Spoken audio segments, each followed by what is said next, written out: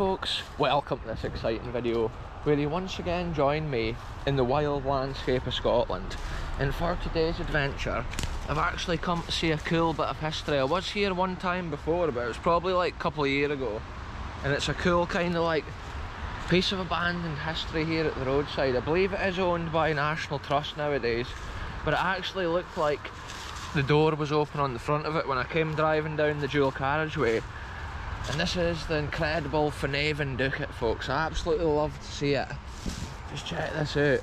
This back wall is obviously supported from the wooden brackets, and I believe this must have been the Dovecote for Finavon House or Finavon Castle, which we did explore the old abandoned Finavon Castle recently on a video, but there's actually a current newer Finavon Castle, and I believe this Dovecote would have been built to serve that castle, because at a certain time every stately home or big house in Britain had to have a Dovecote, because I believe the navy back at that time used one of the ingredients out of the bird dung to make their gunpowder back in the days when the navies had the big wooden ships with the cannons like firing out the hole in the side. And I can see the walls is actually cracking and bulging and leaning out. And that's how it's often cool on the video, just to come and document the history that's on show before it's gone forever. This is actually the main dual carriageway here between kind of Aberdeen and Dundee would be the two main cities at each end of this. Yeah, check this out. You can see it's been made with the brick, with then this kind of veneer over the top of it. Well, it's like the, what's the word for it again, folks? The stone harling, that's what we would call it here. And you can see what's below the stone harling, because it's starting to like flake off, probably with the wintry conditions. Yeah, see, what I'm thinking is the other day when I drove past, they were maybe in here like cutting the grass and maintaining the property.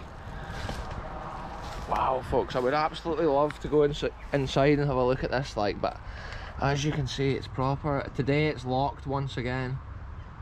You can see it's like a pile of rubble, and probably as that back walls fall down, the little squares for the pigeons to sit in most likely are starting to crumble and fall away. Yeah, the door's locked, folks. I was trying the handle because I would love to have a look in. You can imagine the squares in there. I don't know if it can actually come out on the camera. There's actually on the back wall squares where the little pigeons would have sat. That's obviously where the name pigeonholes come from. You can also see there's likely been a coat of arms or a certain level of detail here within this structure, probably with the family crest from Finavon Castle. Yeah, look at this roof structure, it's so cool. It's quite windy out and about today, folks, so this is actually quite a sheltered location for a video, and I just love seeing the way they built these back in the day. You can see on the architecture there's actually a stone shelf along the back of the roof, and that was to give the birds more areas to sit on. Same with this stone slab, you can see it's like a little perch, so the birds had plenty of areas to sit and chill out. And I think that's also the reason that it was stepped on the architecture instead of being just a smooth slope.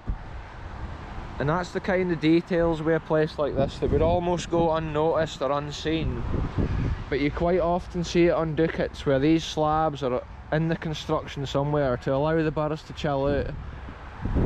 Also, you can see how the little openings have been along the front of these sections here, and that's where the birds would have gone out and into the structure, and then these doors would have been for the people coming to empty them out. I think back at that time they were likely to have actually built, you know, I just heard a beast down here, some sort of animal running about in the weeds here, but at that time they would have actually eaten the eggs likely as well from the birds.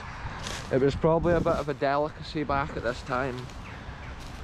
But yeah, it's just a short wee video. I was intrigued to see if the door was actually open, but it must have been open the other day because they were carrying out maintenance or whatever in this area. And it is good to see that these places are still looked after. I think last time I came there was still some harling actually hanging on the wall here, and that shows that maybe they were taking that off to kind of make it more safe, so if people were walking around it or whatever they wouldn't get hit with the fallen masonry. Yeah, look at it, all this has been taken off at this side. That's why it's so cool to come and record these places. Even though I was here before, you can now see the difference. Here's another interesting detail, folks, that you wouldn't have seen when the Harlan was still on the wall. See how the original structure here has been built out of the proper stone, and then at a later time you can see the line. These red bricks have been used here to actually, it's like this structure has had a whole new front put on it, or a new face in at a different time, or certainly that for some reason there's different stones been used here. It's maybe had a whole new roof section, or it was maybe even enlarged at a certain time. So many years have passed since places like this were in their prime. It's just so cool to see what's left today, document what's left. Maybe at one time the front wall fell out of it, the same way it looks like the back wall is now supported for that reason.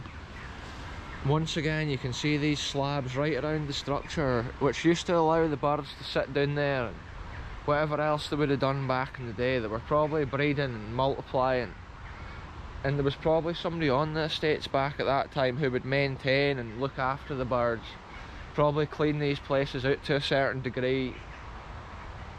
It's just magical to see, folks. The size of this is absolutely huge, and you can see on the back there's two different layers of stone there, so the birds just had so many places they could go and stand. Shout out to the National Trust as well. It's good to see when these places are getting cared for and like no longer just abandoned with nature and time taking over. Often the weather, once it starts getting into a place like that, it just doesn't last long at all. The bricks start to crumble and degrade.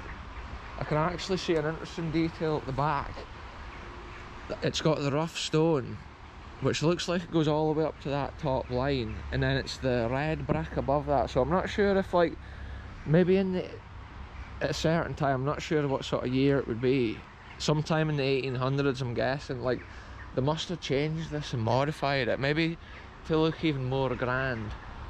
This was maybe actually here from the time of the original Finavon Castle, and then when they built the new Finavon Castle they maybe also updated and upgraded this ancient Dovecote, which actually lies probably like 2 or 3 miles from Finavon Castle, but I believe this was the Finavon Dovecote.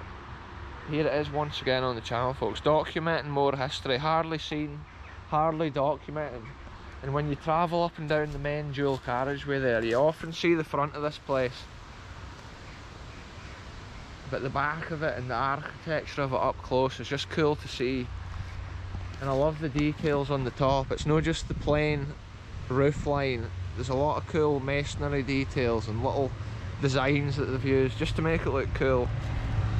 There's a lot of tractors and stuff just now as well, kicking about, 'cause it's proper the heart of harvest time here in Scotland. All the combines is going, and farming's just going flat out just now. They're making the most of this incredible weather to get all their crops harvested.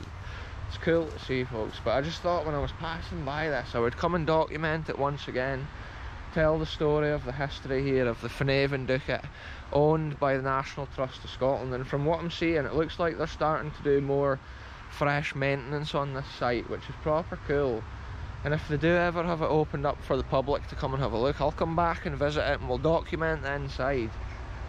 But it is cool to see the different level of decay on each of these Dovecotes on the different estates over Scotland. And also it's cool to see the different architecture that was used to build them. An interesting thing with like Edsall Castle, they had actually modified an original building on the site to be their Dovecote, because it dates from obviously really ancient times, before the days of Dovecotes, like. Yeah, anyway folks, that's me pretty much back at my car. It was a cool wee short video. I often enjoy doing that. We'll just take a quick walk around the historical wonder and document it as it stands today and tell the story of the local history. Look at this, there's some old stone here, maybe an old drain lid or something. It's maybe not even like related to the site as such, like, but yeah. Anyway, I'm going to end this one here, folks. It was a cool wee adventure, and I'll be back soon with the next one, wherever I end up going.